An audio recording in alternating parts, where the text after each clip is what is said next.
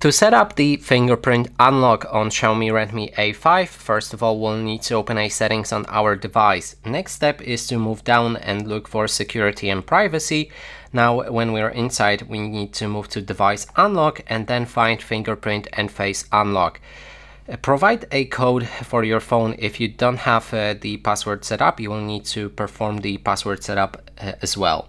Then we need to click on the fingerprint.